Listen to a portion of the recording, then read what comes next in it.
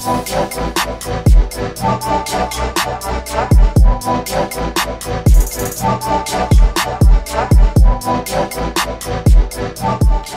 y'all, it's another chit chat video while I moisturize my hair. I just did a video on, I don't know how I'm gonna upload this stuff. I just did a video on a DIY leave-in conditioner I made using some shea butter. I forgot I had bought all that stuff from Amazon. Girl, I went to the back and got so excited. I'm like, I got stuff. Girl, wake the hell up. Yes, you got stuff. Look, as soon as I said I won't be buying any any new products, why did Camille Rose come out with a line around the world? And one of them is like 2 items per collection, which is, I wish they had a lot more, to be quite honest, but it's okay, it's okay. At least have 3, girl, at least have 3. But from what I saw, there was 2 products per collection. Does that make sense? And it's sold exclusively at Sally's Beauty. But girl, they have a hair cholesterol. So I'm like, yes, I can't do anything but look at it. I'm trying to eat the waistline, so we ain't gonna do that. Yeah, y'all, so what's going on, girl? So get you some snacks. Y'all know how it is. We gossip about what's going on in these YouTube streets. I let you know, some personal stuff. We talk about some other stuff, you know, random as hell. We may get off subject a lot, because that's just how it is. I did write some notes down here. What does Christine want? Y'all, Christine has been going the hell off. Christine is my coworker, for those of you who don't know. Child, she is going off. Okay. This hair is still hair. This is Texas hair in more ways than one, girl. All right, y'all, so first thing up, what's going on in these YouTube streets? So I've been seeing, recommendations and suggestions. I like to bring those up. What are you guys seeing? I'll let you know what I've been seeing. I've been getting recommendations for watching people who are denouncing their letters, meaning, they're in a sorority. Let me back up. A historical black sorority, mostly sororities. I haven't seen a lot of fraternity, frat boys come on and denounce their letters. And, they're making this video on why they are denouncing it. A lot of the times it's because behind religious reasons, which I have nothing against that. But I'm like, girl, you gotta know, every AKA within a 1,000-mile radius is gonna come up on here and let you know how much they are dedicated to their sorority. There's nothing demonic about it. And that they're gonna fight it to the T. So like I've told y'all before, you gotta be ready to deal with the backlash when you talk about stuff such as denouncing your letters. I'm not gonna really get into all of that, because I know I have some of you are in sororities who watch my channel, and I don't want to go down that road, especially on my channel. But one thing I will say is that this is one thing I will say, and we're gonna move on.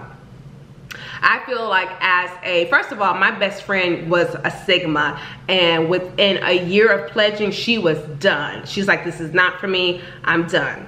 I never wanted to be in one. At my school, there was all of them except for the Deltas. Deltas were over at Texas Women's University. While I was there though, both the AKAs and the Kappas got put on punishment for hazing. So this is how I feel about all of that, people who decide to denounce their letters. I feel like if you are convicted by God, and if God has shown you the light, girl, the way, and you really feel like in your heart that it's not for you, go ahead, sis, I support you. Go right ahead. Everything isn't for everyone. So I understand that those who are in sororities, they fight hard for their organization, but at the end of the day, you can't tell someone about their personal journey. You don't know what that person has gone through, okay? You don't know what they have gone through with their chapter, what they call a sister chapter. And so it's really hard to sit back and shake your finger at someone. You don't know where they're at, their walk at with God, you know, their relationship with God. So yes, I've been seeing a lot of flat iron videos. Like, girl, more power to you. But Miss Jackson does not have the arm power. I don't have enough alcohol in there. I have no desire to flat iron my hair myself. That sounds country as hell. I just don't. Now, if someone wants to come over and do it, if Miss Arlette wants to knock her heart out and do it, fine. But just the process itself, it takes too long for me personally. So I guess my point is, I don't even really care to see those videos. So I don't even know why they're suggesting them. I guess it depends on a number of things. You know, a couple of videos are trending and all that. No, I would not be doing it. Now, there was another video I saw. I cannot remember the sister, but she had like all of her hair, her entire head was for Z. Yeah, Z. It was beautiful. Her hair was beautiful. I love that dense, like you gotta get a pick. It is the type of hair where you part it and it snaps back. Beautiful. So she was getting her hair, I guess straightened or flat iron. And I couldn't tell 100%, but I think the woman was Dominican, cause she had a Latino accent, excuse me.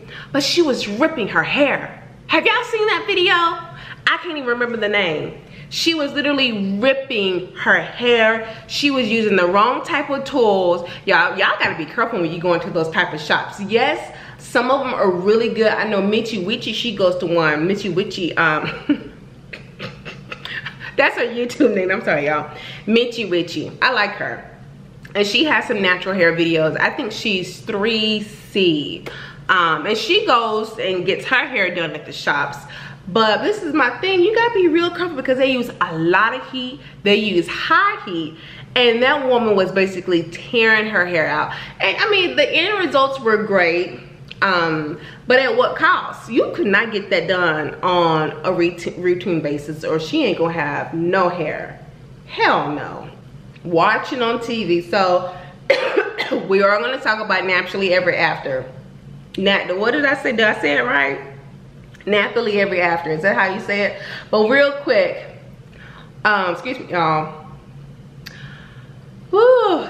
AHS, American Horror Story. I told y'all. I told y'all that I can't be dealing with this type of madness.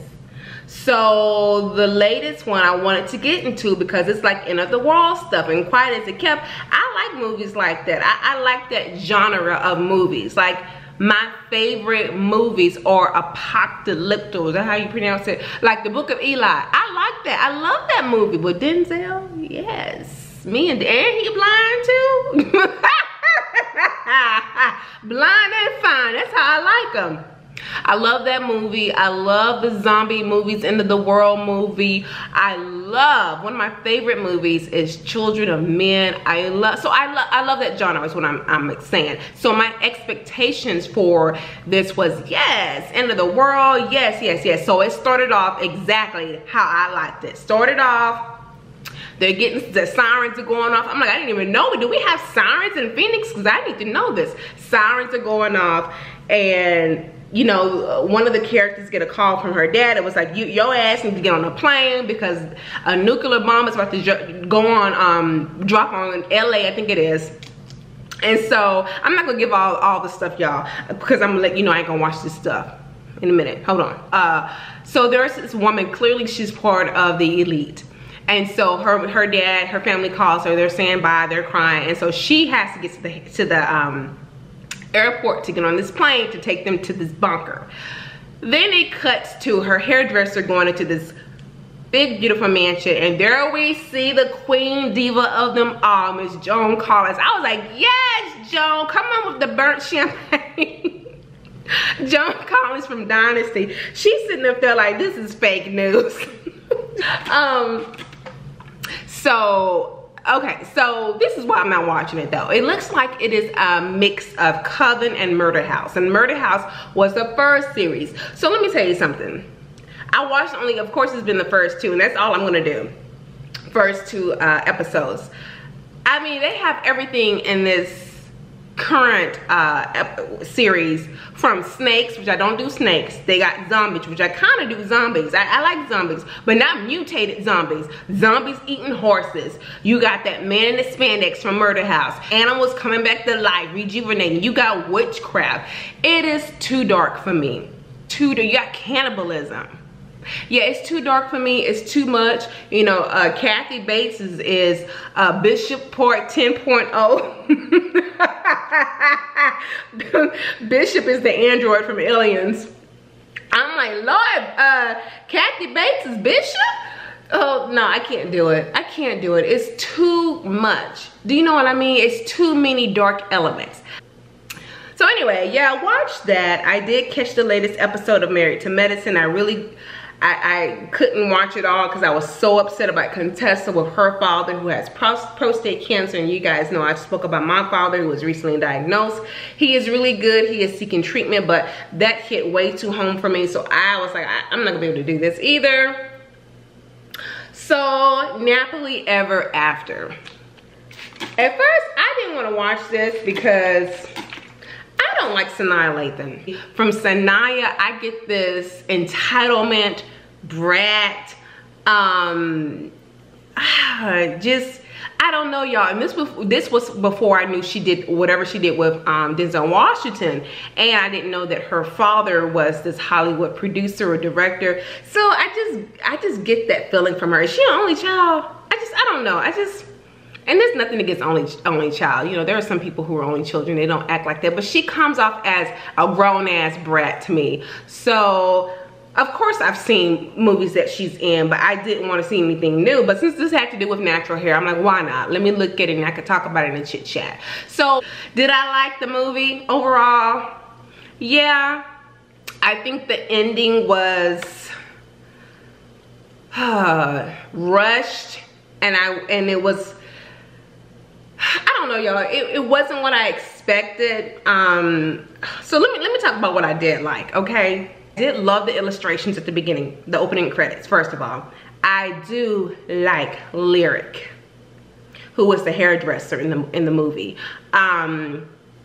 I looked up his information, just look up his biography. He has a strong jawline. Like, his jawline was giving me West African teas. I was like, is he from Ghana? Because that's what I'm feeling right now. I feel Ghana. I feel some rice. So I checked it. I checked his biography. He's Canadian Jamaican. And he has a little accent. You can pick it up every now and then. He is beautiful. He has beautiful teeth, that strong jawline. He's a beautiful man, but he's Jamaican. So he's in the movie, Lyric. I forgot his last name, but his first name is Lyric, okay? And he's playing a hairstylist who's all into natural hair. So her character is this big shop in a marketing firm. She is engaged, well, eventually engaged to this doctor. However, she initially thought he was going to propose to her because she came up as this perfect woman. Her weave is perfect. Her hair is absolutely perfect. She goes to bed. She wakes up looking perfect. She has the perfect body. She doesn't eat a lot of food. She eats salads. Everything's perfect. However, the 2 years they've been together, he really doesn't know her. You know, she has a perfect job. She's walking around. She's switching her hair.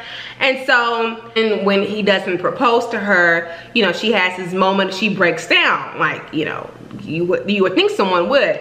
And she ends up, after a drunken night, shaving her head. She wakes up, she's like, what the hell did I do? And she goes to work and she's walking around and no one is looking at her. No one is giving her the attention like she used to get when she had the long flowing hair. Now this is what I will say, because I had a moment in my natural hair, I wouldn't call it natural hair. I had a moment in my life where I had that type of mentality. And this is one of the reasons why I actually went natural. My friend Wanda got me hooked on weave, girl. And so I would do, God, the worst type of weave. I would do the glue-in weave. Y'all, just horrible. I would glue in tracks. I would do, you know, the weave on the stockings, you know, the quick weaves. And then I would take half of my hair. I mean, just absolutely madness what I was doing to my hair. I would take half of it, cut it, do a long asymmetrical bob, and I was coloring my hair too. So I had all this damage to my hair, which is one of the reasons why I actually went natural. So we would go out and I'd be like, I gotta get my weave together. You know, my girlfriend wanted, I said, let me know, I gotta go get me some bundles, girl. You just keep, we both gotta get our weave together. So we would get our weaves together, you know, 14 inches, 16 inches so I could layer it. And so when we would go out and I put my weave in, I was like, I feel transformed. And I had it in my head to where men are not looking at me unless I have my weave in. I'm like, I know that men are looking at me differently because I have this beautiful long hair, but that is not what it is. And you're gonna see it towards the end where she builds up confidence with her natural hair. And it ultimately boils down to your self-esteem and how you carry yourself. Because let me tell you something.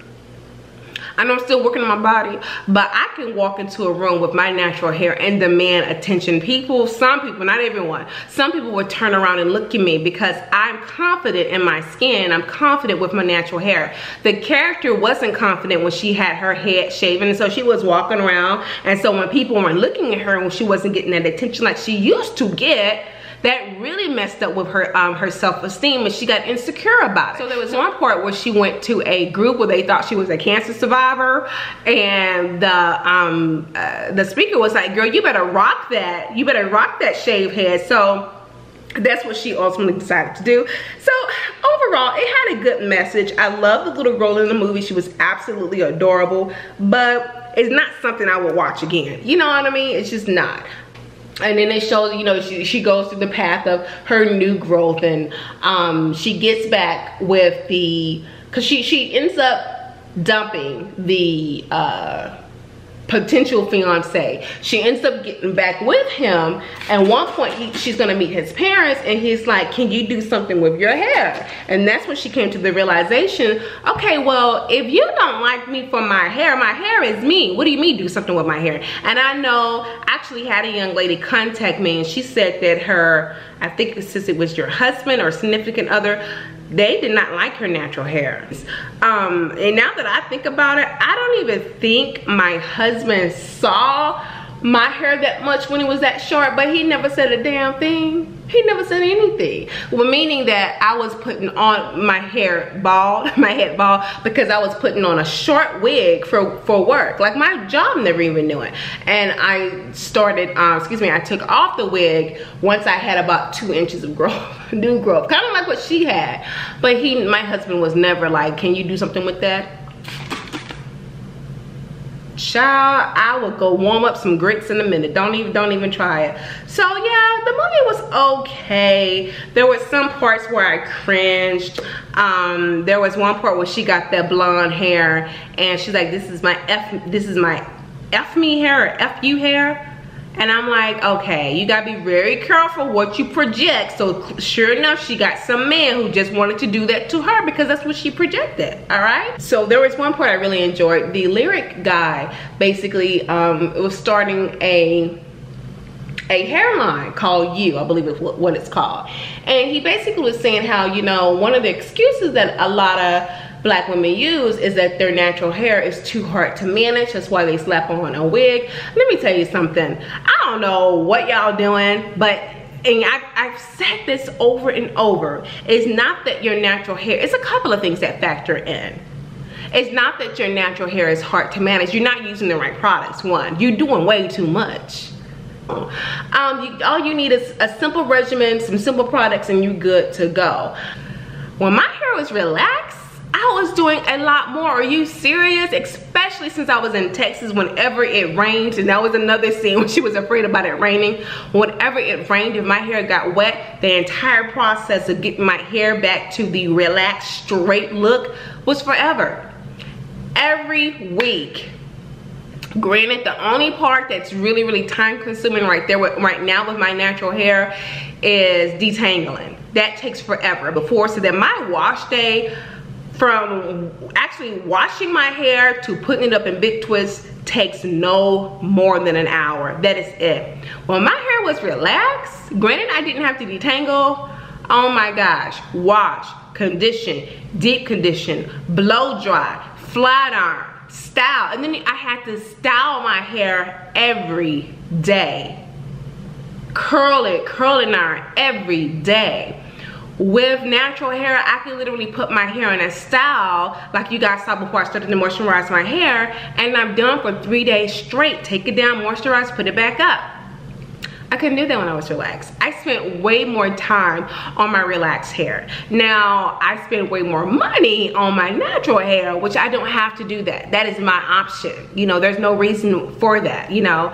So y'all, I cannot believe we're already in October. Lord have mercy. Now, everything, once Halloween comes, everything's gonna go full speed real fast. It's gonna be Thanksgiving. We all gonna be looking over our plates, looking at dressing and, you know, turkey. I don't eat turkey though. I really want to do like some type of fish dish or main course. I'm like, I know y'all thinking, why the hell are you talking about Thanksgiving? Because like I be telling y'all this stuff, that the holidays are coming right around the corner, and boop, 2 or 3 more videos, it's Thanksgiving. It's Thanksgiving. So all right, you guys, I'm gonna show you. Now I did do a official video on this. I'm gonna show you how moisturized my hair is using this DIY leave-in conditioner. And let me put down one twist. Do you see that? Do you see my hair? Let me be still so y'all can actually see it, huh? Beautiful, beautiful. Now if you can tell, my hair is brown. Can you see that? It's a very dark brown. But yeah, anyway, y'all, that is it. So this is another example about me not doing too much. Once my hair is done and I'm moisturized, I can do something like that. Push this down, pin that up, pin these up, and that's a hairstyle for like 3 or 4 days. So that is it, you guys. I'm gonna do something with the back of this so I won't scare the natives. And that is it. Thank you so much for watching, and thank you as always to all of my new subscribers. Take care. Bye.